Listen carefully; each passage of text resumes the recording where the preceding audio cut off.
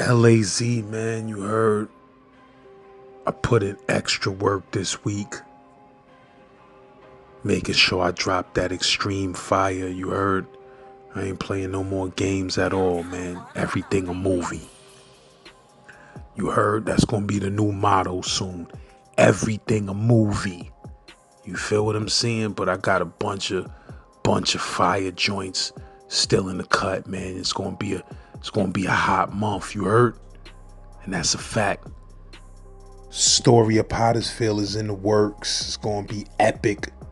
You heard, remember I told you that. It's gonna premiere on Patreon. And when it's time, I'ma light YouTube up with it. But you heard, holla at me if you need those collabs, 24-hour turnaround. Look me up if you ain't familiar with the history.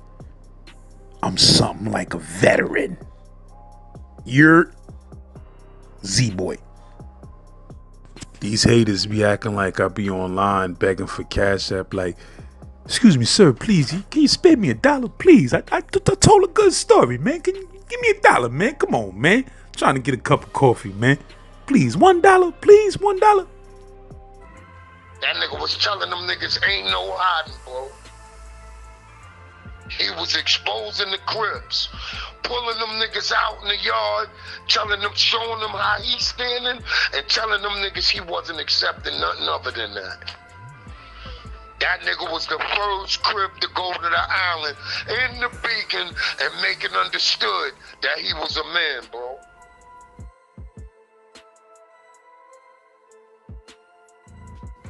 We was on the island in 99. We was in the Beacon and shit. Shit, I was in HDM in 99. But the nigga Dutch, we in the Beacon. When we get in the Beacon, first let me just give you the severity of how the Beacon was the new HDM. Bottom line, the level of barbaric fucking savages was in there, was ridiculous. I mean, that shit was kind of more intense than even the Mod 8 shit that I was telling you with all the Far Rockaway niggas. The reason why the Beacon was a lot more intense because it was HDM-ified to me. And I say, what I mean by HDM-ified was HDM had too many apes, master apes, in one fucking holding areas, like type shit. Like 8 out of 10 niggas is super savage. Yeah, and when HDM closed, a lot of dudes got sent to the Beacon. Yeah, exactly. So let's call that shit the new HDM. So, because that's exactly what the level of intensity that shit was.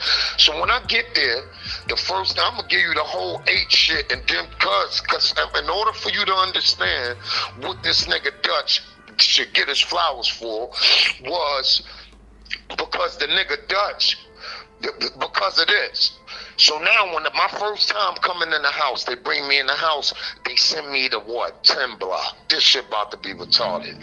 We get in 10 block. I get in there. They let me in. As soon as I get in, they open the door. I come in. I look. This shit look like a jungle, my nigga. Niggas, all you hear is noise. Niggas screaming from here to here. Niggas is talking out the shower. You can see niggas' heads holding full conversations with niggas. Niggas is jumping from the top tier to the floor. Niggas is running around doing shit, all kind of shit. So I'm like, oh, this shit look like a jungle. So when I come in, the police close the door, tell me, well, the cell let. I drag my bag, I put it in the cell, I close the door, my property, and I come out. Now I know not to go sit like I'm scared in no motherfucking corner.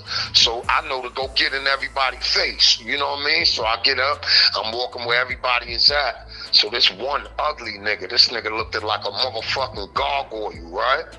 I look at this nigga, little ugly, strong looking nigga. This nigga, his whole body, this nigga just looked like one of them niggas that was born to slap a nigga head off, right? So I don't know this nigga yet, but I can tell. So I don't really, I'm just breathing in, I'm just getting into the house. So I look at the nigga like, yo, when the wolf come out to play, the little boys run away. He said, I ain't gonna cut none of you niggas. He said, cause if I cut you, you gonna tell. He said, but if I fuck you, you're gonna be too embarrassed to tell. I said, oh my motherfucking God.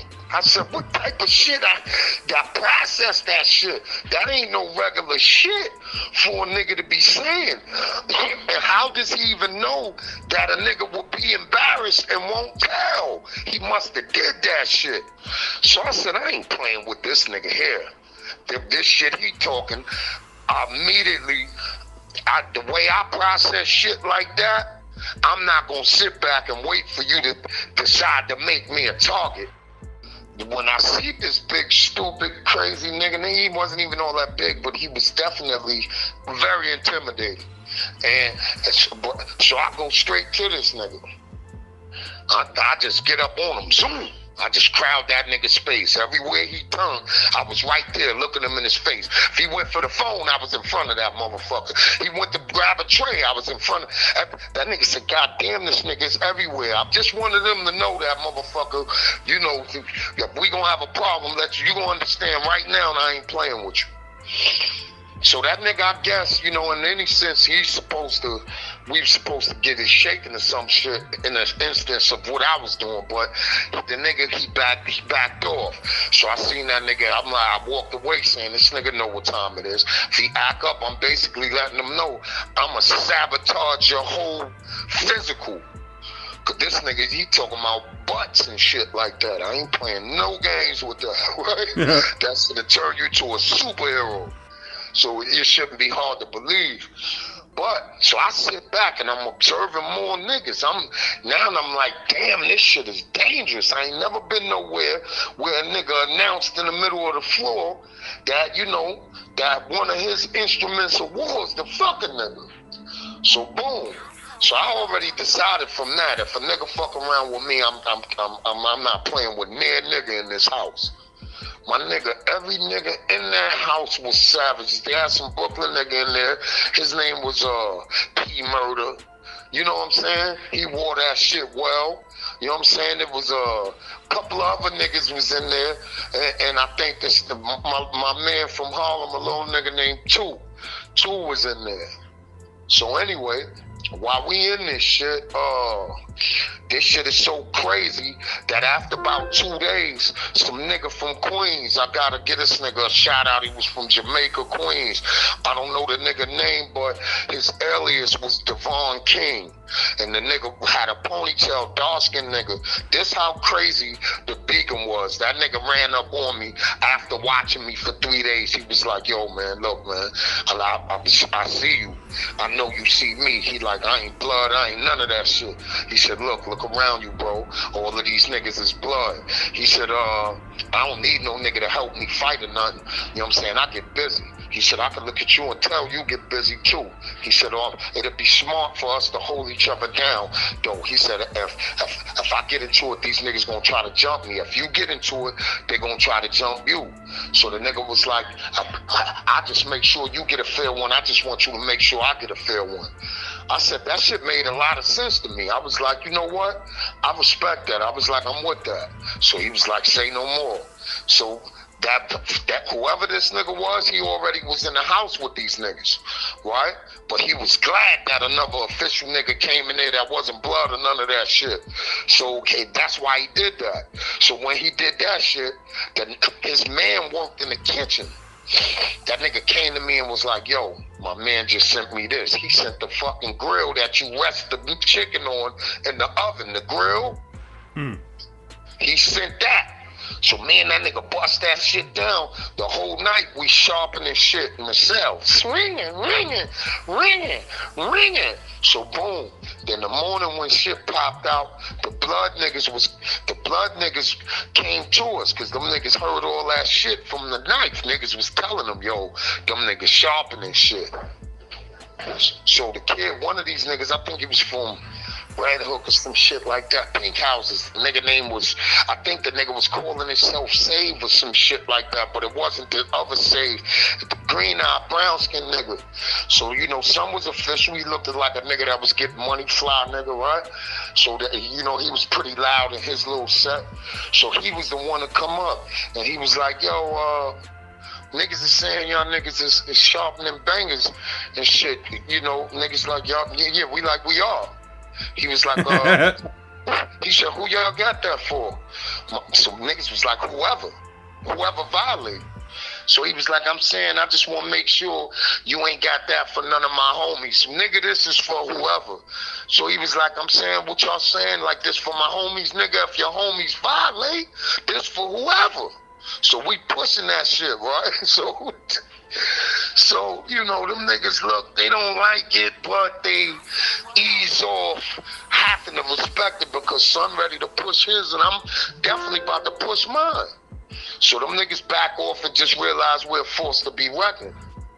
So I really do respect the Devon King nigga because, you know, that nigga, he put both of us in the clouds on these niggas. And there's 50 niggas in the house. So, you know, that was a power move he made along with me. But I give him the credit for being there to steer the pot, to platform us.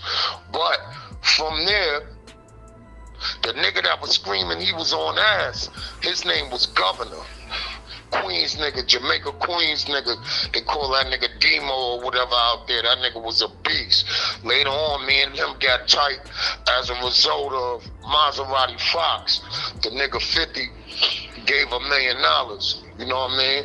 Only reason why I even gave the nigga Governor Demo a chance to associate with me was a result that he was properly introduced to me by the nigga Fox, F.O., aka Maserati Fox, and he told me that was his man. So I took a look at this nigga and I was like, where does this nigga fit to be somebody's friend and he on ass? He had the building going crazy too because a lot of niggas didn't really know that this nigga was a booty bandit, you know what I mean, until later. Not that it really would have mattered because this nigga was so much of a fucking beast and a savage, you feel me? You like niggas had, for me to relate to this nigga, just to tell you what type of animal this nigga was, I had to let him know I'd kill him every 15 days. Just to keep them balanced. Every 15 days, I used to have to let them know, yo, Gov, don't play with me. Them niggas, they gonna read about you if you play with me. I used to have to tell them shit like that. Like, you gonna be on Rikers Island history. But that, you know, I'm not gonna lie, that's my man because I did so much shit. I just utilized that nigga. I learned what the nigga Maserati Fox was telling me. I got the value out of dealing with that nigga. So I got it because he was a fucking beast. That nigga pop on anybody in a hot second. You even mention a nigga in a phrase, and if the phrase ain't proper, he's smashing the nigga. You feel me? So I just became that nigga dog owner. So anyway, to make a long story short, not to glamorize myself, because that nigga was a glamorized figure in itself. That nigga scream out the window and had a whole building shaking in OBCC. You feel what I'm saying? So I couldn't have did that. That nigga could have. I probably could have, but he knew he could do it. So anyway, make a long story short, this is where we at. The nigga Dutch. Now, Dutch is a Brownsville nigga. They put me in the drug program, 13 block after that shit with King, with the girl. She separated me and King, so I'm in 13 block. While I'm in 13 block, Dutch is across from me. So the nigga Dutch like, yo, what's up? Me and him in the yard one time, and the nigga talking to me and shit. You know, I'm on my Harlem shit. You know, but you know, when I get with my real Browns villains, I always let a nigga know, you know what I mean, I'm from out that backyard. I'm from that dirt box, nigga. I'm from the Ville, nigga, where it's real. So, you know, the nigga, I like to flash that card sometimes on a nigga when the nigga just think I'm a Harlem nigga. So I just happen to tell a nigga Dutch, like, yo, man, nigga, you know I'm from the Ville too, right? So Dutch was like, where, nigga? And I told the nigga, and that nigga just lit up and was like, oh shit, Mr. Rudy, your uncle? The nigga knew my uncle and all that. And this not even my uncle, the Rudy nigga. the Rudy nigga is my uncle friend. But I quickly accepted him even knowing Rudy, because I was like, this nigga from my box. My whole point got established with him is that you know my uncle. That nigga knew everything. Yo, your house on the hill and this and that, right? So this little nigga Dutch, he was like 4'5", bro, without exaggeration. Not the slightest exaggeration. I couldn't see him being 5 feet. This nigga was like Adam Ant. But reason why this nigga deserves his motherfucking flowers is this building was predominantly 90% blood, bro. And them 90% gangster blood. Let's say that shit, because everybody that blood ain't a savage. But this shit was on a super savage level. You got niggas like Sherm the Worm in the building, putting hits on everybody, controlling the whole fucking jail from the box. You feel me? Queensbridge nigga, shout out to that nigga. Super deserves his flowers. His street flowers is definitely mandatory. But anyway, you know, that shit just got crazy with Dutch, because Dutch was CRIP. So Dutch was the type of nigga that he let everybody know he was CRIP, even though he in there. And them niggas, Crips was hiding at the time. Them niggas, one or two of you ain't know a Crip was in sight, but them niggas was sniffing them niggas out. They was calling a nigga crabs, right, or whatever. But I don't know what they was calling them, all that derogatory shit, because you know I ain't in that. But I know that though. But anyway, so the nigga Dutch instantly was on his. When them niggas would be like, yo, what's poppin'? That nigga would be like this, what's cracking? Mad loud, right? Over crazy. And that was his shit for any of them. And that was the saying, because I say what's poppin', I've been around so much of that shit. That motherfucker used to say, what's cracking? Mad hard, right? Like pop them niggas poppin', pop they bubble type shit. So I don't know what the fuck that was, but I could tell he just was trying to kill a crack with his pops with his cracking. So the nigga Dutch, a lot of niggas ain't like that shit sometimes. Not a lot of niggas. Them niggas probably ain't like that. I don't even think that he established himself so well with them niggas that even though they didn't like that shit, them niggas just honestly just respected it. Cause he was a nigga that if you wanted to get it, he'd get it. So one time I'm walking, the blood niggas is talking to me. They always like talking to me. So I'm walking, I'm talking with these niggas. And it's a new one with them niggas. So now, the nigga Dutch come up. Niggas is like, yo, Dutch was popping. Dutch like, what's clacking? He said super loud, because he know it's a new nigga that don't know what time it is with him. So the dude walked past the new nigga like, yo, homie, what's up with that nigga? Y'all letting that motherfucking, whatever they call them niggas live? And they, the blood niggas that's walking with me is so official, they don't even feel under pressure from this question. They just, it is what it is. So they, it is what it is in this nigga. Like, you know, they ain't even explaining. But the nigga, the new blood nigga's pressed. He like, yo, man, what's up, man? What's going on with that nigga, that faggot ass nigga, this and that? So them niggas got tired. Them niggas like, yo, you want to press that nigga, go ahead. He's open to the menu, nigga. We never told you he's off the menu. So that nigga like, yeah, I'm gonna show y'all niggas ain't real right. You know how they get to talking all that shit. So now, son go to the nigga Dutch. Dutch flips this nigga backwards, slams him all on his head, mings him with, I mean, just ridiculous, right? How big was the kid though? Huh? How big? The kid had to be damn near 6 feet. Dutch flipped this nigga. I seen Dutch beat a nigga. He broke the glass in 13 block with a nigga that was 240 fucking pounds, bro. And with his hands, he was Shy Wells with his hands. And this nigga was Adam Ant, small as a motherfucker. This little nigga was running around there, and he was the only Crip in the building until his man came in from the Ville. Some other nigga named Flo, skinny, linky nigga. The kid Flo came in. I don't know if I said it already, but the kid Flo came in there. My son robbed him from Harlem. My nigga Bo, Charlie Bo. The nigga Charlie Bo, we was in motherfucking 10 block.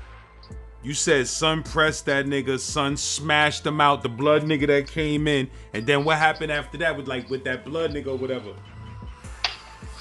That blood nigga, his, 8 out of Dutch did this to about 10 of their homies. So this was a regular occurrence.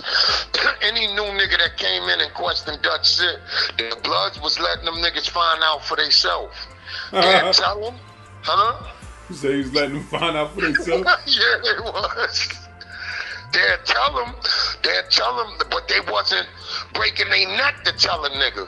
Cause I guess they felt like, if you see us and you know we gangsters, and we ain't saying nothing about this crab nigga over here, something spicy about him.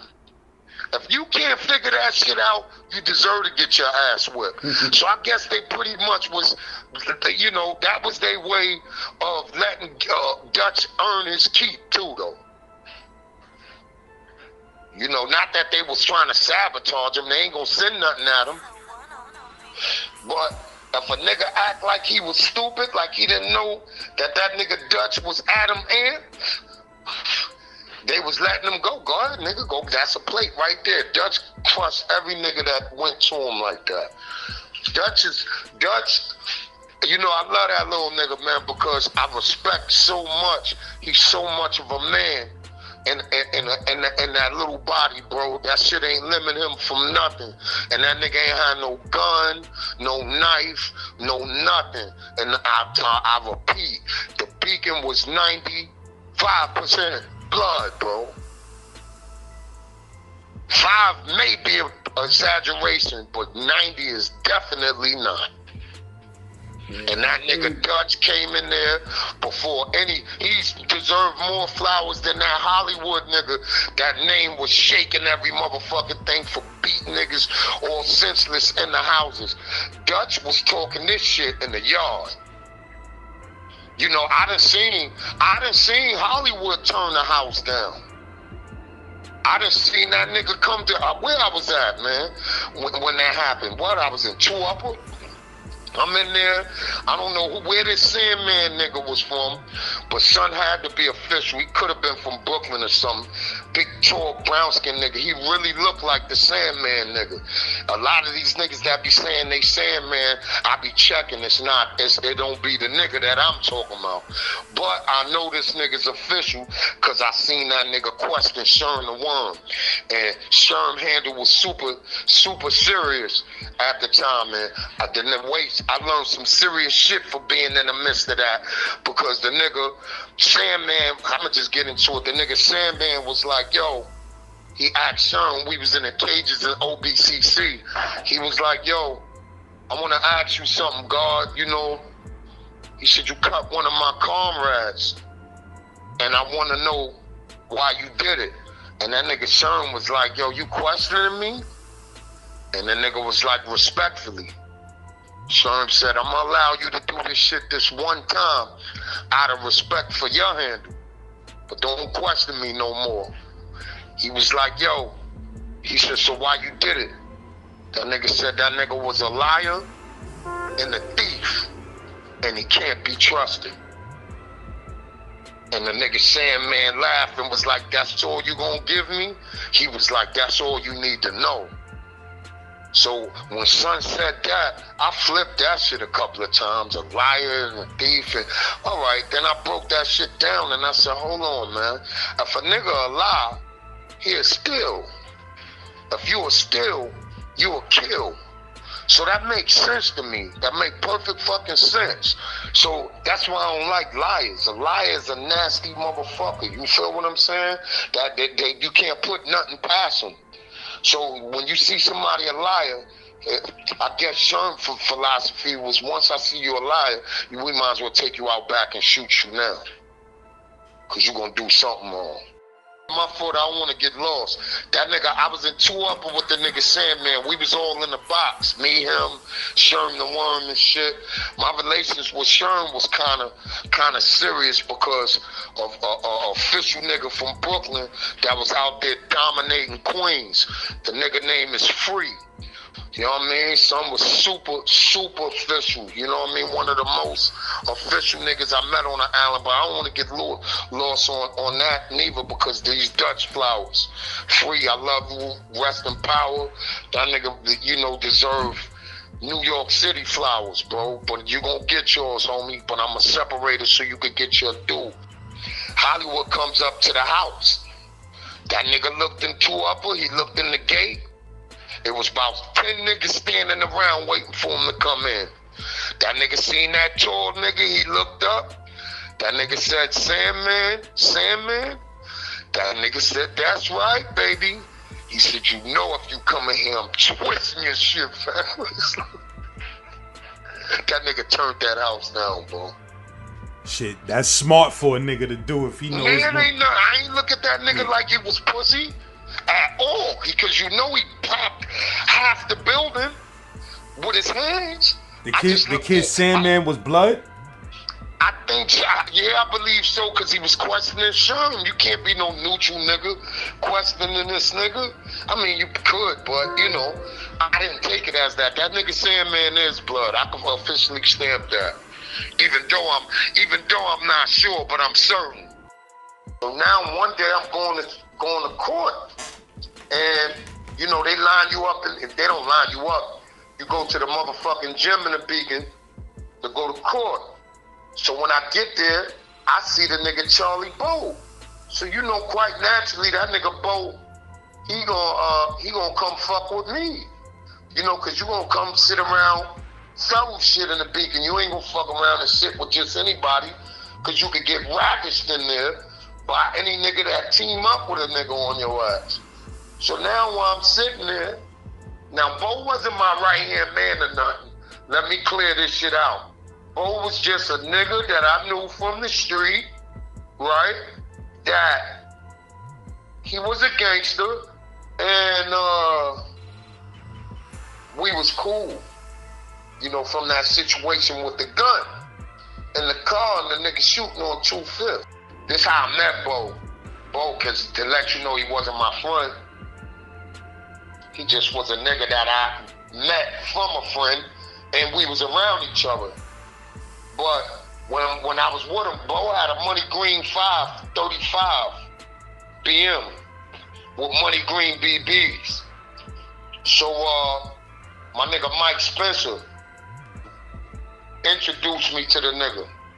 So we in the car, we on 2/5. The nigga Bo got a hammer in the car. And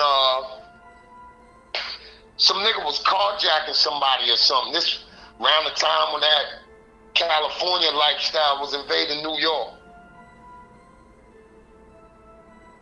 Niggas was carjacking somebody, and shots started going off, repetitive. You know when that shit start sounding like the bongos. So niggas is like, oh shit, this shit heavy machinery type shit.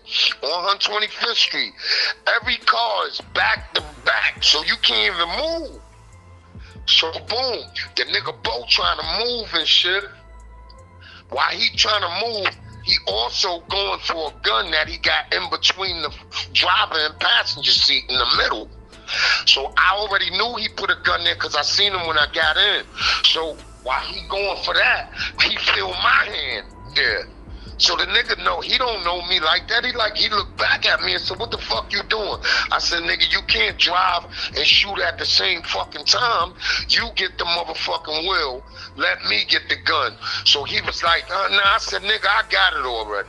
Don't worry about nothing. You focus on the wheel. I'm like, if any of that shit come anywhere near us, I'm getting out of this shit and I'm down in that nigga. Long as them shots stay away from us, I got it. So short shit, we end up, the cars separate a little bit, we skeet out of there, we get out of there and shit. So I end up going, when I went to the Beacon, the nigga Bo had the phone, he had 9 Block in a smash. Him and some nigga named Bourne from Patterson, right?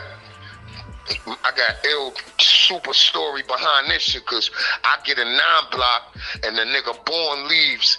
No, the nigga Bo leave and he left me and the nigga Born the phone.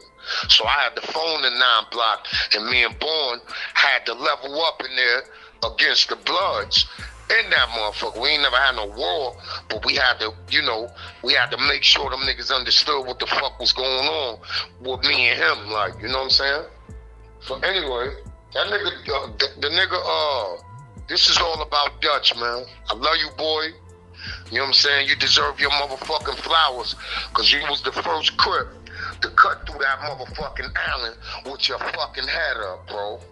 You was the first fucking, I was there.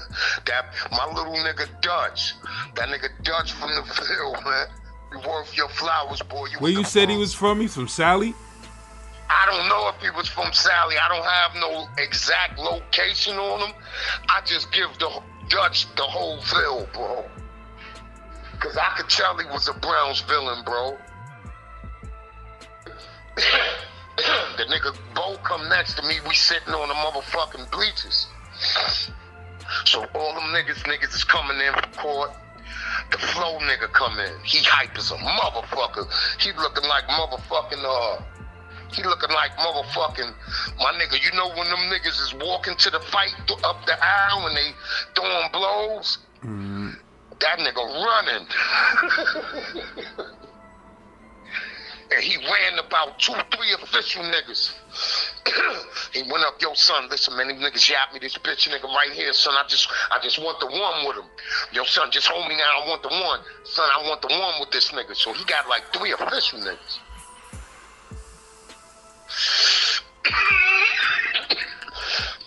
Now,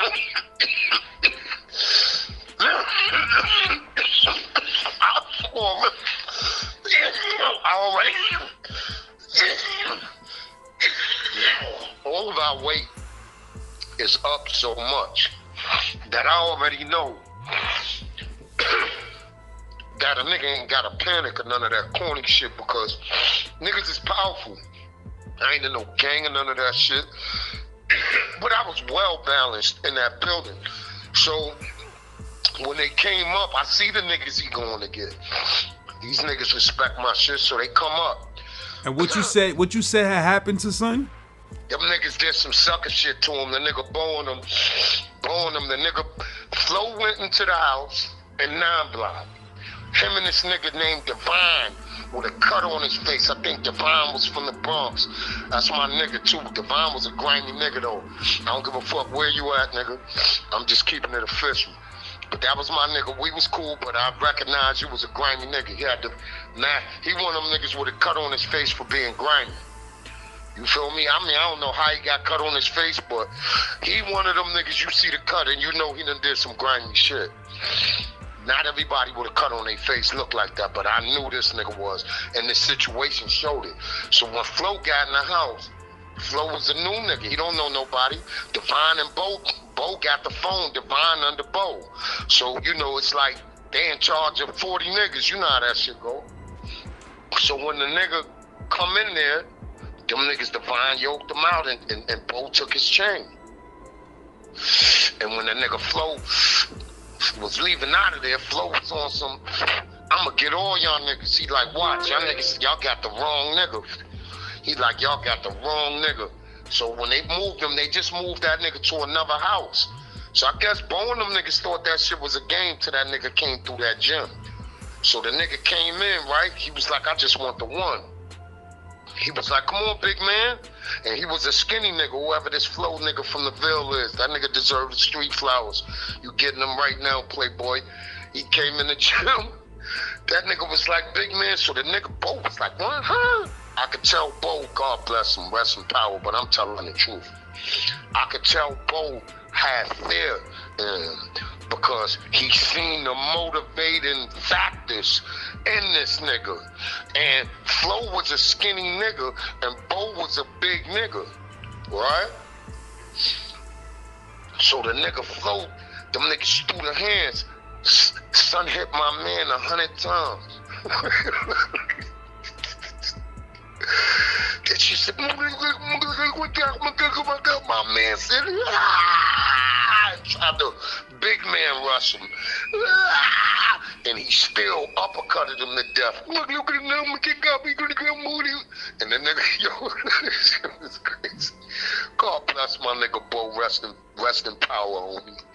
So the nigga Bo, and then, you know, we both from Harlem. Bo got to go to court with me, too. So not only did he get his ass whipped, but he got to sit in court with me and wear that shit. So while we in court, we in Supreme Court, in a small ass cell, son got his head down. You know, I'm looking and I'm like, damn, this nigga feeling bad. So he like, yo, I did bad out there. I'm like, nah, you did your thing. I lied to the nigga. You know what I mean? Because I didn't want to chip at his spirit, because he knew I was home team, and I seen him get his ass whipped. You know what I mean? So the nigga, I was like, nah, you did your thing, but he was really shameful the whole time of that. But, you know, looking back in retrospect, he should have been shameful. What they did to that man was, you know, I'm not saying, you know, streetwise, to rob a nigga ain't really a bad thing, because you out there starving, man, and people got to get it out and get it. Not that I condone it. I done it. I understand it. But the way they robbed this man was something that you got to keep conscious of, man. People, you can't just do. Some people so fucking retarded. They think they can do anything to somebody, and they don't think that that shit is going to get serious. I don't see how. Well, both suffered from that. You know what I mean? He lucky that son ain't get his hand on a piece. That son just came in there diplomatically and handled him with his hands. I guess he was confident in his hands, because a less nigga not confident in his hands would have came with something. And my man wouldn't have been able to stop that. I wasn't jumping in front of no knives. Not for no shit like that. I told you I don't steal. You know, so... You said that was son man like that? Oh, Flo, yeah, that was his man. He co-signed for that nigga as soon as he came in the door. Because he knew that nigga was a crip like him that wasn't going for it. He knew he didn't have to see that nigga perform. So I know that was his man. For him to know that nigga was going to come in, and nah, I ain't going to lie, he knew that nigga, but Dutch was a nigga, and that's how you know Dutch was powerful. Because blood niggas terminate your ass for recruiting. That nigga was recruiting, bro. And he was revealing any crip that came in there and tried to hide. That nigga was calling the Bloods from the other house. Yo, that nigga Crip right there. And he'll tell a Crip nigga, you better rap that shit, nigga. Ain't no hiding. That nigga was telling them niggas, ain't no hiding, bro. He was exposing the Crips, pulling them niggas out in the yard, telling them, showing them how he's standing, and telling them niggas he wasn't accepting nothing other than that. That nigga was the first Crip to go to the island in the Beacon and make it understood that he was a man, bro.